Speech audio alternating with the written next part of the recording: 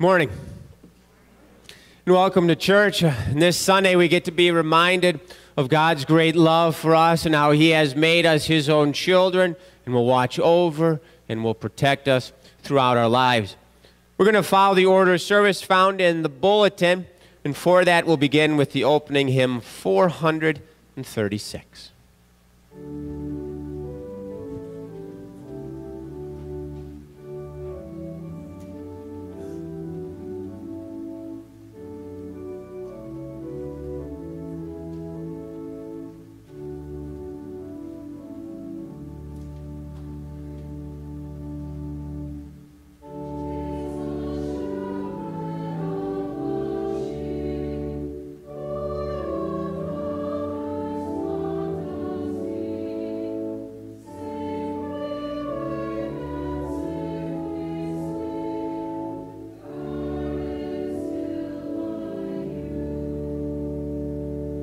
We'll continue with that responsive reading. To you, O Lord, I lift my soul. In you I trust, my God. To you, O Lord, I lift my soul. In you I trust, my God. Remember, O Lord, your great mercy and love, for they are from of old. Remember not the sins of my youth and my rebellious ways. According to your love, remember me. For you are good, O Lord. Turn to me and be gracious to me, for I am lonely and afflicted. Look upon my affliction and my distress, and take away all my sins. Guard my life and rescue me, for I take refuge in you. We confess to our refuge all our sins. Almighty God, merciful Father, I, a troubled and repentant sinner, confess that I have sinned against you in my thoughts, my words, and my actions. I have not loved you with my whole heart. I have not loved others as I should. I am distressed by the sins that trouble me, and am deeply sorry for them. Jesus says to his people, if you forgive the sins of any, they are forgiven. His death paid for the guilt of your sins and the sins of the whole world.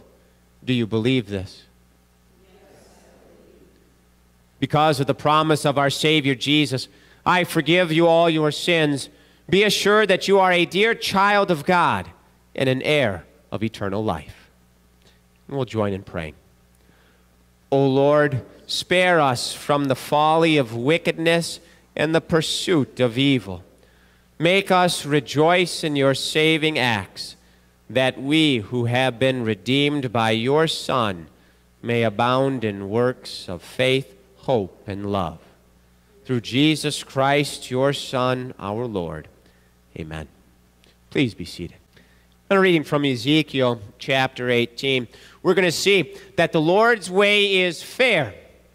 You reap what you sow. The wicked, they will die. Those who trust in Christ will live. You reap what you sow. The word of the Lord came to me. What do you mean, you who keep repeating this proverb concerning the soil of Israel? Fathers eat sour grapes, and their sons' teeth are set on edge. As surely as I live, declares the Lord God, you will never again use this proverb in Israel. Indeed, all souls are mine. The soul of the Father is mine, just like the soul of the Son. The soul who sins is the one who will die. But you say, the Lord's way is not fair. Listen now, house of Israel. Is it my way that is not fair? Is it not your ways that are not fair? If a righteous man turns away from his righteousness and practices unrighteousness, he will die because of it. Because of the unrighteousness that he has practiced, he will die.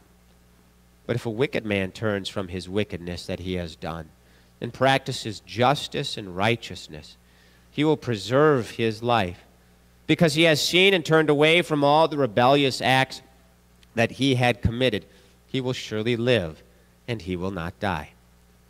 But the house of Israel says, the Lord's way is not fair.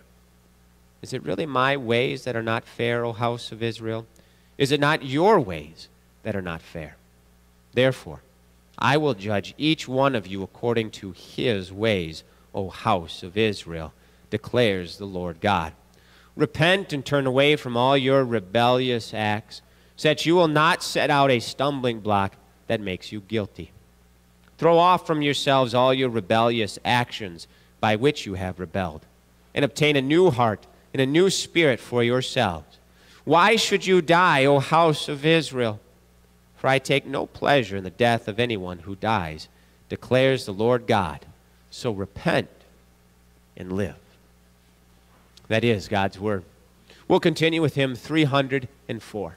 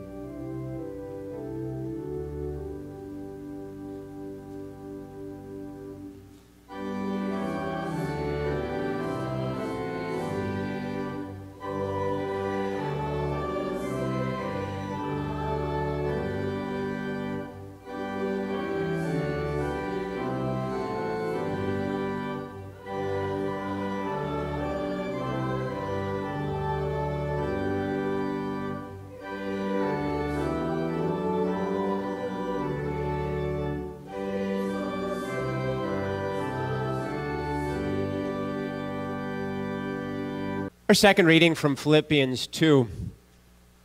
The Apostle Paul and Jesus himself gives us that hard task, following the attitude of Christ and living in harmony with one another.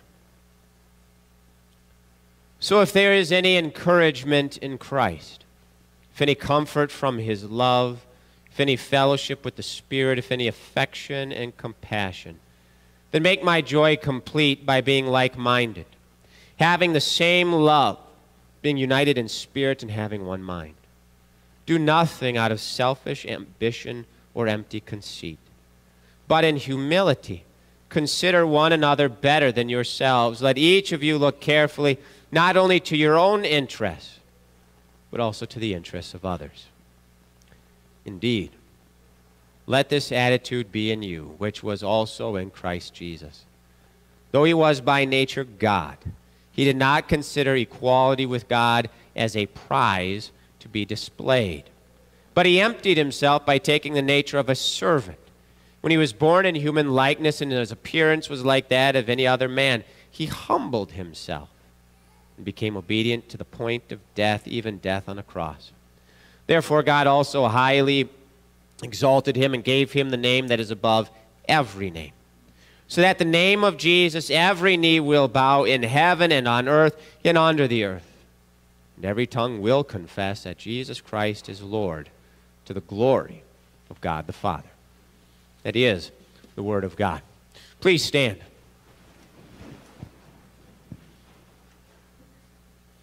Our gospel lesson for this morning is from Matthew 21.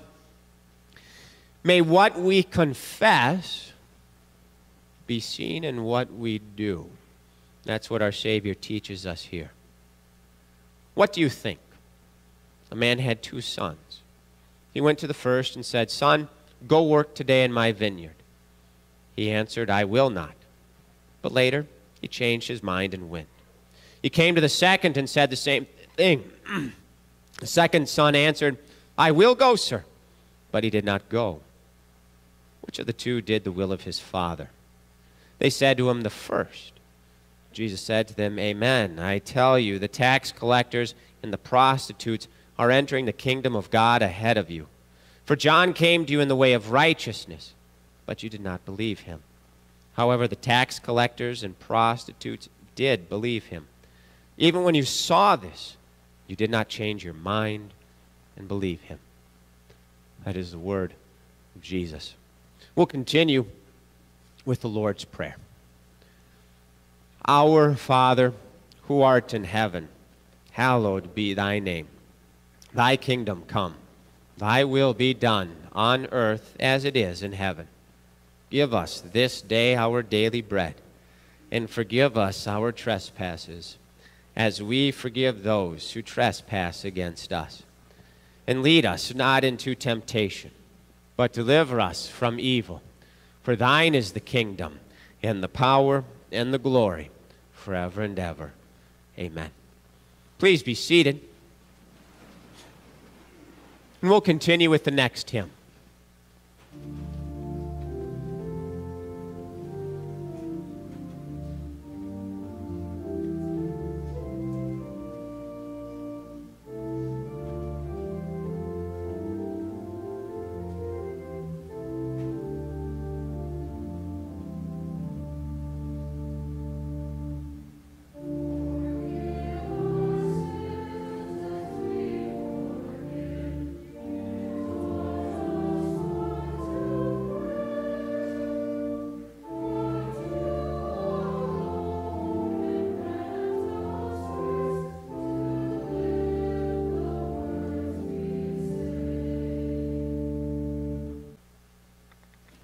What can destroy a family?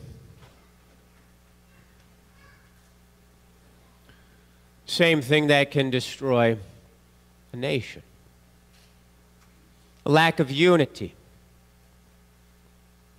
A lack of harmony. And one of the ways that this lack of unity and harmony can come about inside a family is by sinful pride and arrogance. That thinking that your opinion is gospel truth and everyone else's opinions and everybody else's thinking is wrong needs to be corrected. That sinful arrogance and pride, it can divide even the tightest and most loving, caring families. Maybe you've seen it. Maybe you've even experienced inside your lives the hurt and hard feelings that come about from that pride and arrogance, that lack of unity. That which can rip apart a family, or that which can rip apart a nation. The Apostle Paul, the Lord through the Apostle Paul, is concerned about happening inside the church of God. Division, lack of unity, lack of harmony. That's why the Apostle Paul, in very many of his letters, deals with divisions that can pop up inside of God's church, because when brothers and sisters fight inside God's church, the results are often very bad. So in the first 4 verses of our reading from Philippians chapter 2, the Apostle Paul lays out, live in harmony, have unity, so that no divisions may come into the church and destroy not your church people in Philippians, but God's church. And he lays out how that unity can be achieved. Philippians chapter 2.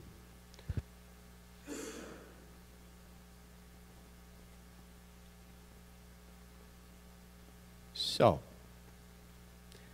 if there is any encouragement in Christ, if any comfort from his love, if any fellowship with the Spirit, if any affection and compassion, then make my joy complete by being like-minded, having the same love, being united in spirit and having one mind.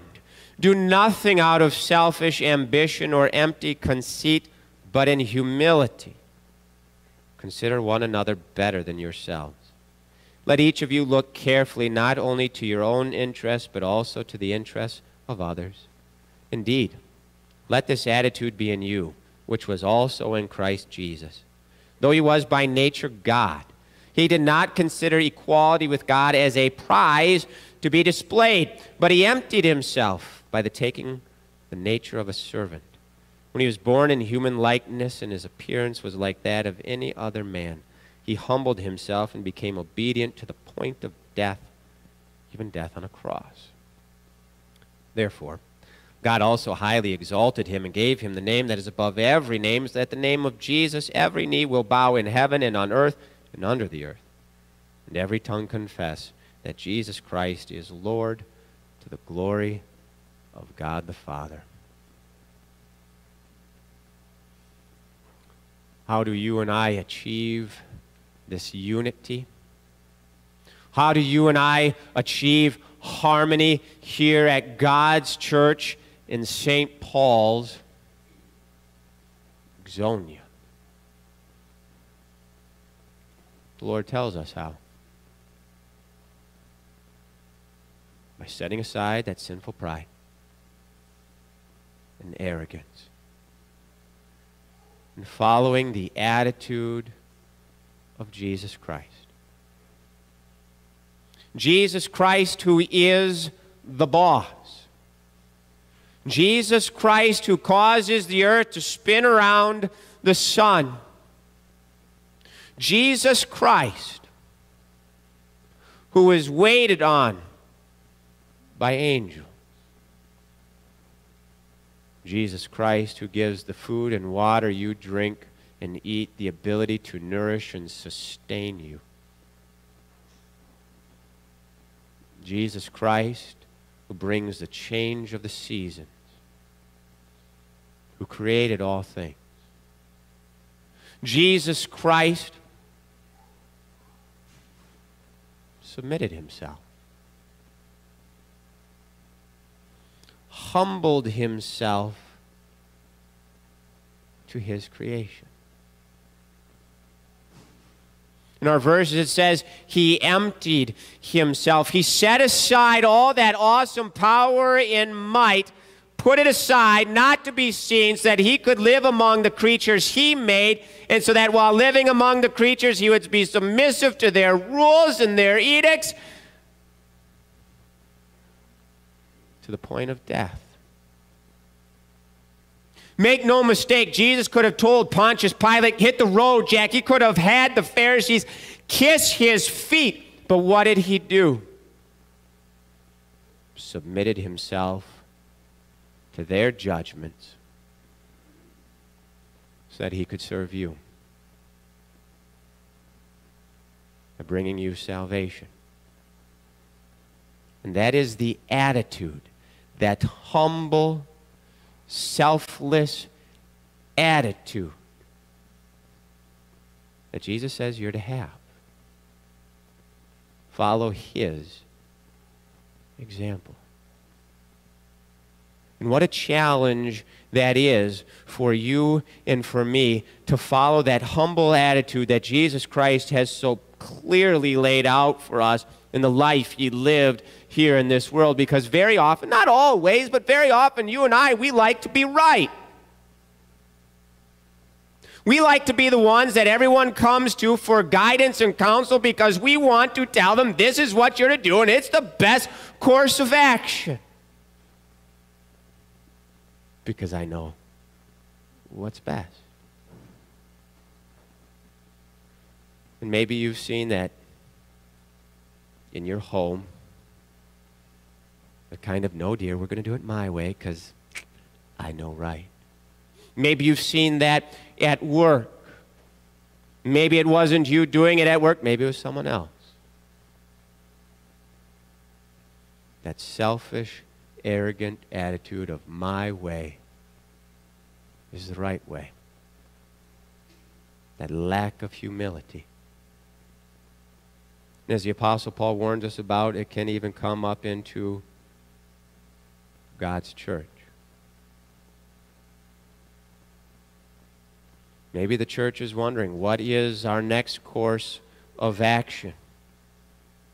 What is the ministry that we are going to pick up and pour our time and effort into?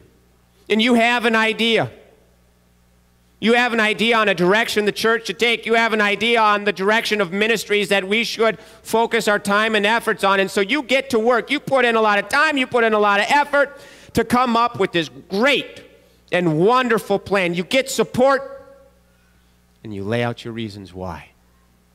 Here's why this is the action we should take. Here's why this is the ministry we should do. And then what happens?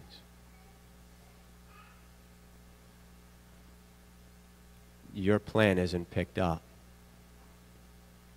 but a different course of action, a different ministry is pursued. All your time, all your effort, maybe even some of your hard-earned dollars, though appreciated, was not followed. How do you react? Do you take up this attitude of Christ? Do you humbly submit to the plan that was not yours? Do you say, guys, how can I help to make this ministry, this course of action, a success? It wasn't my idea, but that's okay. Because we are united in this church, in God's family, and let's work together to do our best. Do you have that attitude of Christ?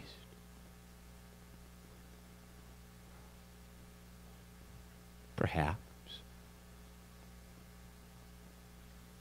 But I bet on rare occasions here, our attitude hasn't been one of submission. Let's go. But when your plan isn't picked up, when your idea for a ministry isn't chosen, does shock happen? A little bit of anger. Do you guys know what you're doing? Look at how I laid it out. This makes the most sense.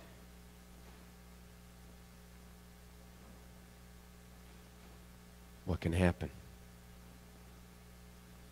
You hold on to that grudge. They didn't choose my way. I'm not going to help with that. There's not a humble, loving attitude like Jesus tells us to have. Instead, there is grudge. There's this arrogance. There's this pride. And it leads to that division. God's own children, brothers and sisters in Christ, fighting and bickering and not being united. The church starting to divide.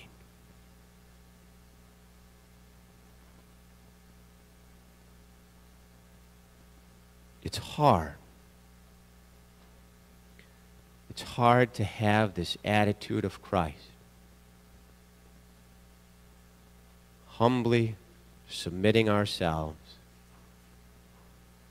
to others. But what is it? Sinful arrogance and pride rearing its ugly head and divisions that are being caused. You know what that is? It's a very simple word. It's sin. Grudge holding. It's a sin for which the Lord says you need to repent. Because that simple sin of breaking up the unity, the harmony inside not your church, but God's church, will bring not God's pleasure to you, but His anger and His wrath.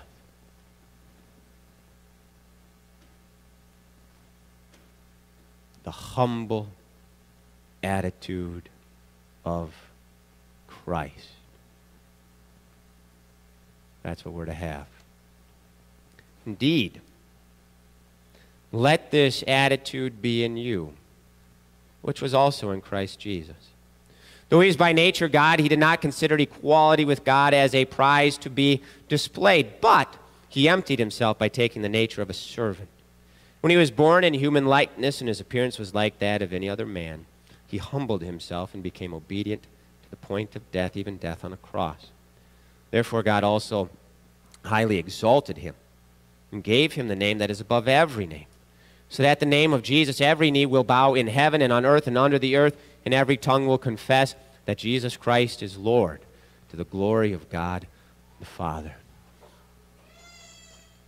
The first thing we need to do is just admire that great love of Christ. The fact that he was willing to submit himself, humble himself. What did he pray the night that he was to be arrested and tried? Excuse me. What did he pray? Father, not my will, but your will be done. Jesus Christ knew what was coming. He knew those soldiers were going to come. He knew he was about to be beaten and bloodied. He knew he was about to be found guilty by some human beings that he made and were following bad advice. He knew the nails were coming. He knew that suffering in hell was coming. He knew that death was coming. But what did he say? Not my will. Your will. He got up, scolded the disciples. Come on, let's go. It's time to die. Why? Because through his humble submission to that saving will of God, peace between you, me, harmony was made between us and our righteous judge. He bled, he died in your place. He sacrificed himself so that when you hold on to those grudges, so when you act in selfish pride and arrogance, when you, by your actions and words, are not promoting a unity and harmony in the church, but seeking to form two fists to collide against each other, Jesus says, no. I forgave that sin. His blood has done away with your trespasses, purified you, and made you clean. That's the beautiful act of love that Jesus Christ carried out for you.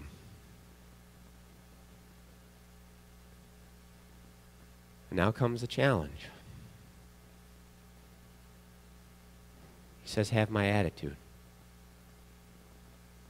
Self-sacrificing attitude. Looking out for others. Submitting to others. May the good Lord Jesus Christ himself give us the strength and ability to do that.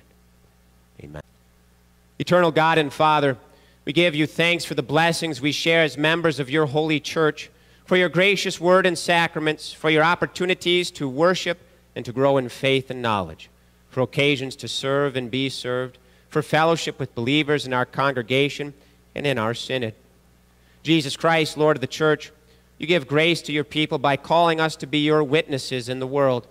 Open our eyes to see the great and noble mission that lies before us, in the hurting eyes of the lonely, in the pained eyes of the sick, and in the searching eyes of the lost. Help us to see your face, O Jesus, and to serve others as we would serve you. Holy Spirit, giver of life, through word and sacrament bestow on us the wisdom and power we need to witness clearly and to act boldly. Help us to speak the truth in love, to give the reason for the hope we have, and to conduct ourselves with gentleness and respect.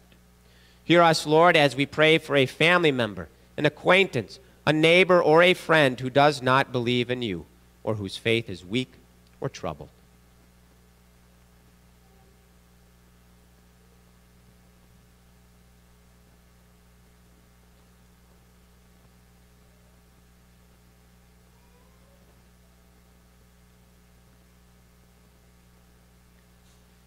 Wherever your word is proclaimed, O Lord, grant it success.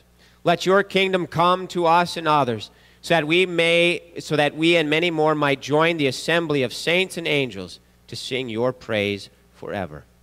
Amen. And now receive the blessing. The Lord bless you and keep you.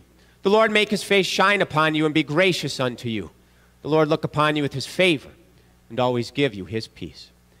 Amen. Please be seated. And we'll close with the last hymn.